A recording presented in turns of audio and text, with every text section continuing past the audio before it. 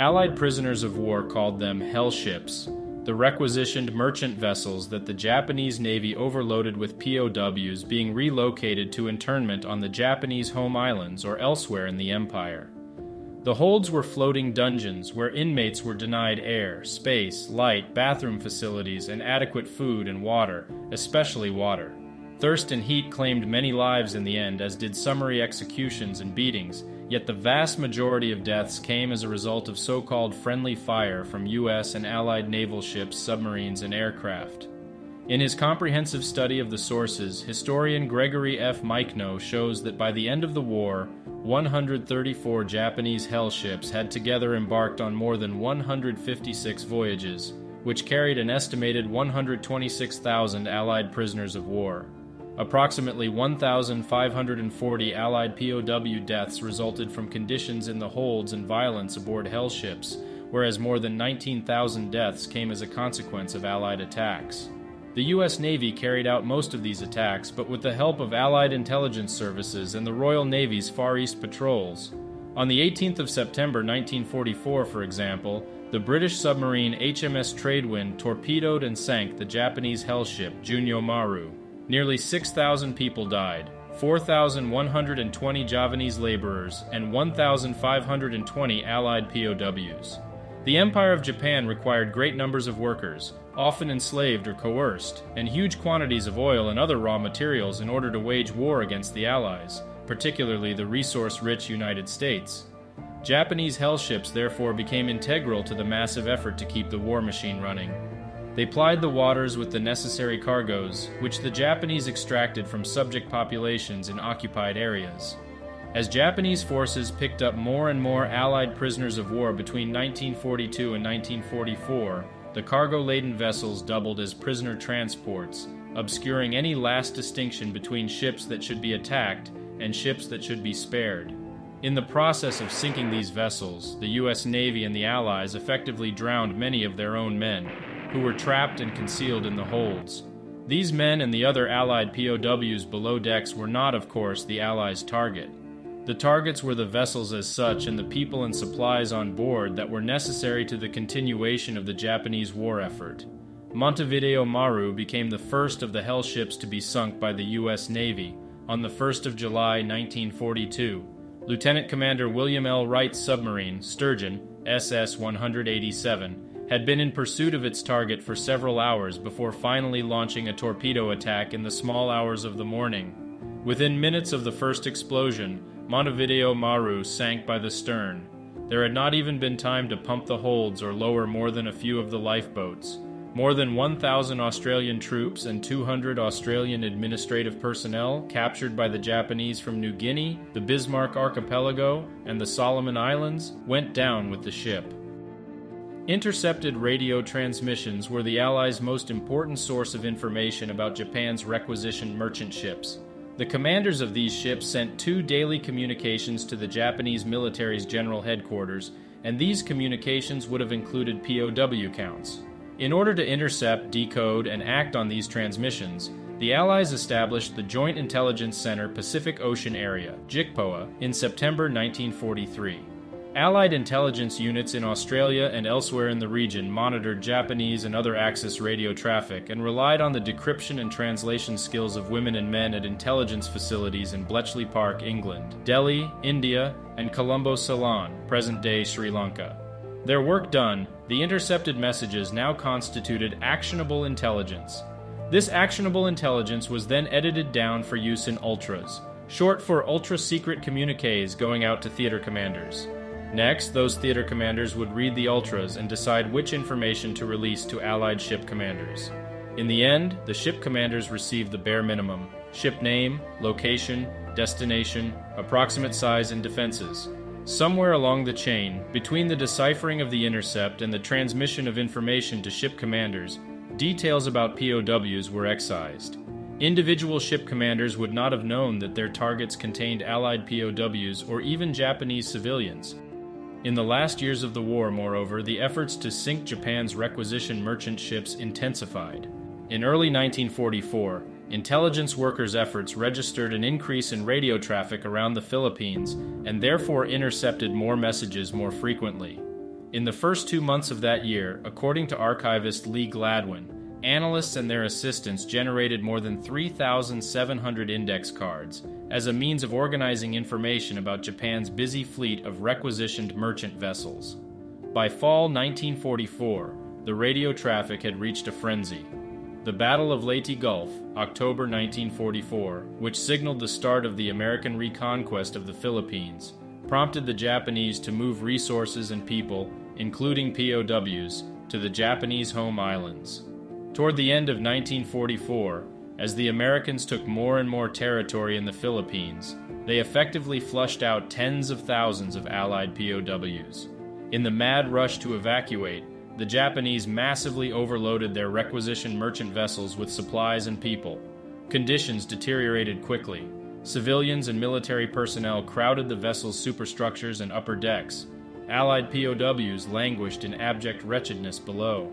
In haste, the requisitioned merchant vessels steamed north, trying to outrun the U.S. Navy, but Navy officers armed with the latest intelligence had the decisive advantage. The hell ships in particular, which were poorly defended and heavily laden, succumbed in great numbers. Perhaps the best documented sinking from the perspective of the American victims is that of Oryoku Maru, which set off from Manila in the Japanese-occupied Philippines on the 13th of December 1944. The sinking of Oryoku Maru is exceptional, therefore, not because the experience of its prisoners was unique per se, but because their experience is so well documented in testimony collected after the war. Oryoku Maru had been built as a luxury liner just before the war, but was requisitioned for its new purpose shortly thereafter. Now, down in the holds, at least 1,600 Allied POWs awaited departure. Conditions were deplorable. Lieutenant Colonel O.O. Wilson, USA, in the afterhold, later explained how so many hundreds of men occupied so little space. The hold was about 25 to 30 feet from the main deck and reachable by a steep ladder which one man could descend at a time. Bays in double tiers were built around the hold, these bays being about 7 feet by 8 feet. 20 men were jammed into each upper and lower bay. The only way possible of crowding that number into such a small compartment was to have each man sit jammed into the crotch of the man behind him in 4 rows, with 5 men to a row. When all the bays had been filled in this fashion, all remaining space in the hold was filled by men in a standing position packed one against the other, cutting off all air for men in the bay. It soon became evident to all that men would die very quickly from heat exhaustion and suffocation. The heat was terrific and the air stifling. Men were bathed in sweat immediately and began to pass out from suffocation and dehydration. Most of the POWs who boarded Oryoku Maru on the 13th of December 1944 had been in custody since the Bataan Campaign of 1942 and had survived some of the war's most notorious death marches. They were now exceedingly weak and malnourished. The following morning, the 14th of December, the pilots of U.S. Navy planes from Hornet, CV-12, caught sight of Oryoku Maru and its convoy off the east coast of Luzon. By 8 a.m., Hornet's dive bombers were on the offensive. They returned 2 hours later to continue the attack. Separately, aircraft from Cabot, CVL-28, which was also covering operations off Luzon, also attacked the ship. According to an eyewitness account on board, it was at this point that Oryoku Maru's escort ships fled the scene and left the liner to its fate. Prisoners in the afterhold descended into panic. Several tried to climb ladders to the deck, but to no avail. The Japanese guards fired indiscriminately down into the darkness, driving the men away from the hatch. Hornet's bombers returned every 30 minutes or so and then zeroed in for a massive attack in the late afternoon. Japanese gunners continued to defend Oryoku Maru, not least of all to save their own lives, but also because the ship was loaded with as many as 2,000 Japanese civilians in hasty flight from the American advance through the Philippines. The screams of Japanese children were audible to POWs below decks, whose heads and shoulders became wet with the trickles of blood coursing down from the superstructure. Yet the damage, which included the splintering of the decks, had also introduced air and light into a few areas of the holds. These came as a relief to many POWs once the attacks were over for the night. For others, however, the second night of the voyage was even worse than the first. Historian John Toland describes in lurid detail the scene in the forward hold. There were shouts of "quiet" and "at ease," but as the temperature reached 110 degrees, riot again erupted. Men were going mad. They collided with one another in the dark, slipping and falling in the feces. The sick were trampled. Wild, deadly fights erupted. Men dropped to their knees to lap up sewage running in open drains. Meanwhile, the Japanese passengers who had survived the aerial bombardment were boarding launches and heading for the Philippine beaches nearby. At dawn on the 15th, as a handful of POWs housed amidships were in the process of escaping the stricken liner, Hornet's planes returned. A series of direct hits caused the bow to flood, and the ship took on a serious list. More aircraft arrived overhead from both Hornet and Cabot. They strafed the deck and dropped 500-pound bombs and multiple rockets that nearly tore the ship apart. Girders buckled, fires engulfed the upper decks. As POWs, bloodied and terrorized, clambered up the hatches from the holds, Japanese sentries shot them dead. Yet the men kept coming, forced out of the holds and into the fires by rising water. Eventually the chaos, the strafing, and the fires became too much for the Japanese jailers, who abandoned ship. Left to their own devices, more than 1,000 POWs ended up in the water and swam toward land. The Japanese captured them in the water and on the shore. It is unclear whether anyone actually escaped. The guards then herded their pitiful charges to a tennis court on shore for the next stage of their deadly ordeal. In sobering detail, historian Edward J. Marolda has traced the fates of the group of men who survived the sinking of Oryoku Maru. Most of them were loaded onto another requisitioned merchant ship, which subsequently sank off the coast of Taiwan. The survivors of that sinking went on to Japan to contend with starvation, disease, and exposure to the elements. Of the 1,600-plus men who had embarked on Oryoku Maru on the 13th of December 1944, some 1,000 never made it to Japan.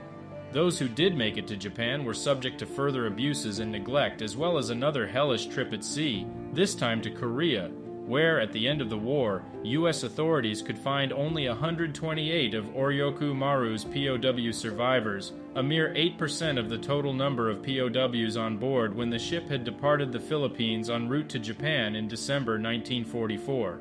Japanese treatment of Allied POWs was deadly in and of itself, Allied sinkings of hell ships notwithstanding. Even in a case like that of Oryoku Maru, with so many survivors, a prisoner's chances of making it to the end of the war were slim. The sinking of Oryoku Maru was the result of intercepted Japanese radio transmissions that would have revealed some information about POWs on board. Whether that information made its way down to the theater commanders is unclear. At any rate, there is no evidence to suggest that commanders at sea had any knowledge of the presence of POWs on Japanese ships. The issue of culpability is complicated and disquieting. As yet, no historian has taken it on directly. Gregory Michno, who has done more than anyone to uncover and make sense of the history of hell ships, offers a most sobering explanation. War is hell, and hell is relative. The fatal ultras were sent. Axis and allies died together.